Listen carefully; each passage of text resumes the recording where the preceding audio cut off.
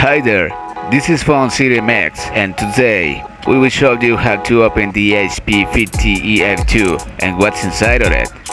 To open this device, undo the 8 Phillips head screws holding the bottom panel in place.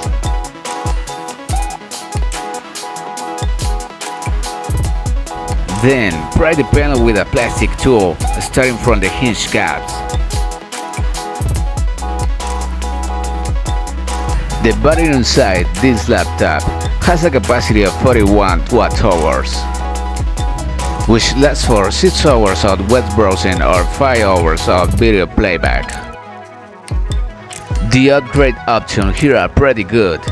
You get 2 RAM SATA slots for up to 32 GB of DDR4 memory, working in dual channel mode. Its cooling comprises a single heat pipe, a heatsink, and a fan of decent size. For storage, you get one M.2 PCIe slot. In addition, you get a 2.5-inch SATA drive slot.